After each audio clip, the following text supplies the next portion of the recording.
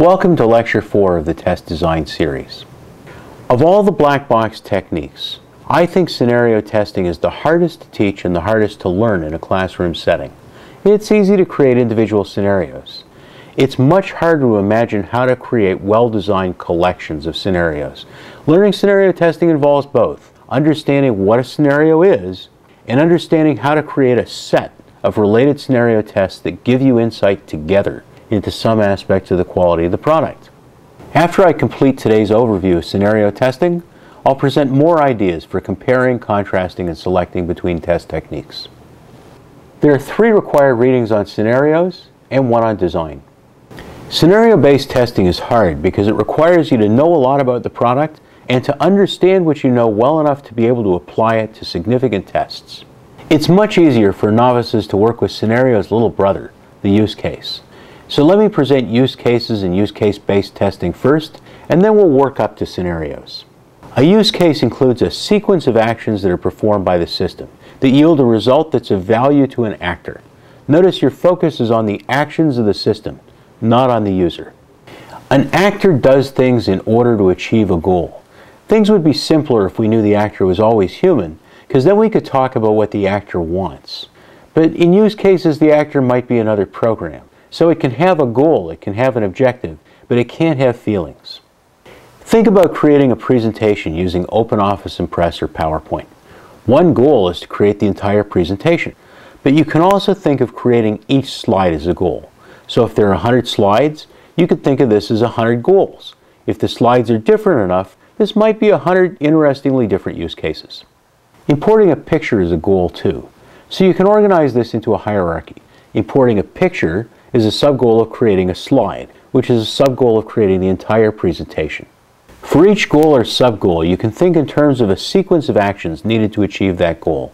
In the unified modeling language, we use sequence diagrams to show the sequence of actions involved in a use case. Alistair Coburn's book presents an excellent set of guidelines for writing use cases. He gives lots of examples. He presents a detailed process for creating a full set of use cases for a program. I've shortened and simplified his summary description here. Now in Coburn's terms, creating the presentation is a summary goal. Creating the slides, sub-goals. Importing the picture, sub-sub-goal. Now imagine creating a test for importing pictures into slides. To do this, you have to decide on a specific slide and a place on the slide where you're going to put the picture. And it's a specific picture that's located, its files located in a specific place on the disk. Filling in the specifics to get from a test idea to the actual test is called instantiating the use case. In the terminology of the Rational Unified Framework, an instantiated use case is a scenario. And if you test the scenario, you've run a scenario test. Now I prefer to call these use case-based tests because they don't map well to what I think of as scenarios. There are lots of benefits of use case-based testing.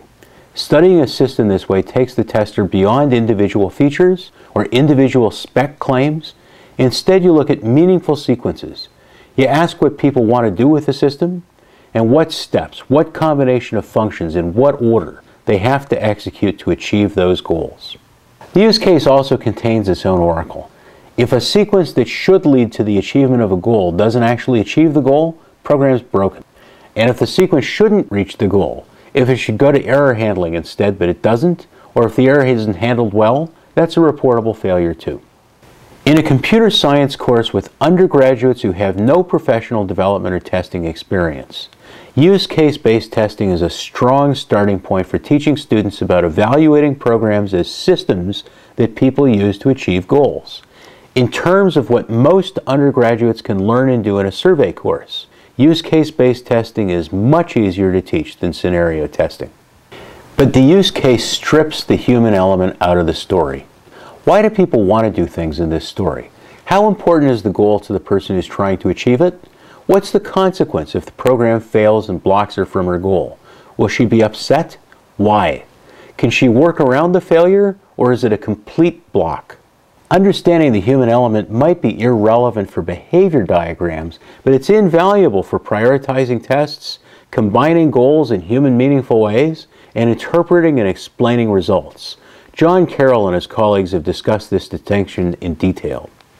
A story doesn't have to be about humans. There are lots of stories in literature about non-humans. You'll create scenarios without people, but most stories are about people, and those people add human interest.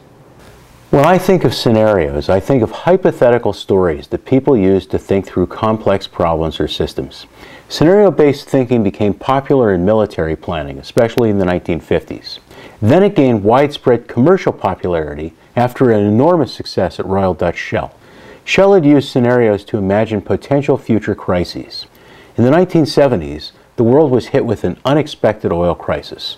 Shell was ready for it. Nobody else was. Kahn's list of benefits of scenarios is pretty representative of what I've learned about scenarios in several different fields. Scenarios help you imagine complexity and work with it. They help you imagine the complexity of people and society and how those interact with technology. This is completely missing from simple sequence diagrams that testers trace through when they work with use cases.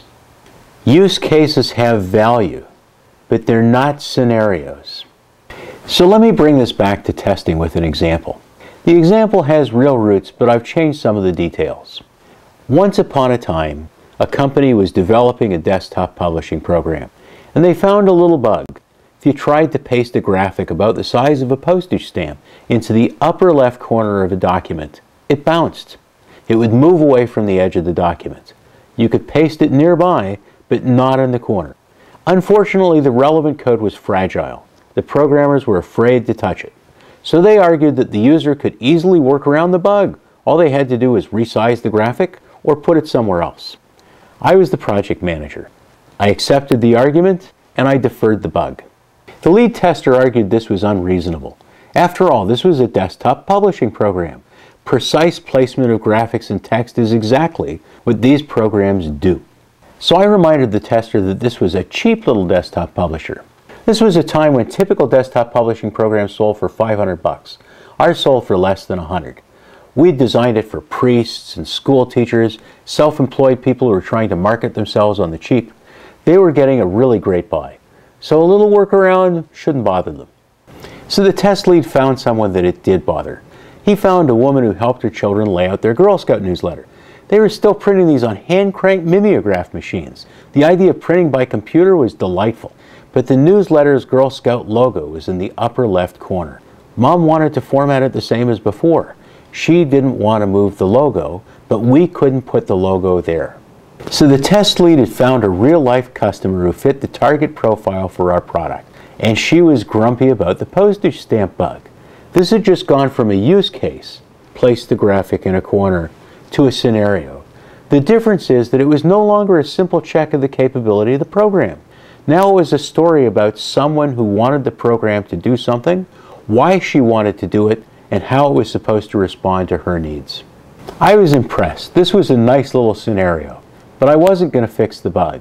The programmers had warned me this part of the program was fragile. I believed them. Fixing a little bug can open the door to much more serious bugs. I wasn't ready to take that risk. Mom can just move the logo. Well, our testers weren't satisfied with this, so they wrapped the bug inside another scenario. This time they thought about a program called PageMaker. PageMaker was a high-end desktop publishing program, but it inspired the design of many parts of our program. In fact, we had a marketing manager who would say that anything that PageMaker could do, our program could do cheaper. So the testers got themselves some books of PageMaker templates. These presented professionally designed newsletters that you could create in PageMaker. Anything PageMaker can do, we can do cheaper, right? So these were great in testing. They were fair tests, but they were very challenging. So we could look to see if our program had usability problems or any other kind of reliability problems when you were trying to do something that was real life, but a lot more challenging than a simple test. Of course, the very first PageMaker template they tested had a graphic you know where. But this time, instead of dealing with an end user who had absolutely no influence with the programmers, they hooked this bug to the marketing manager. Anything PageMaker can do, we can do cheaper. We fixed the bug the next week.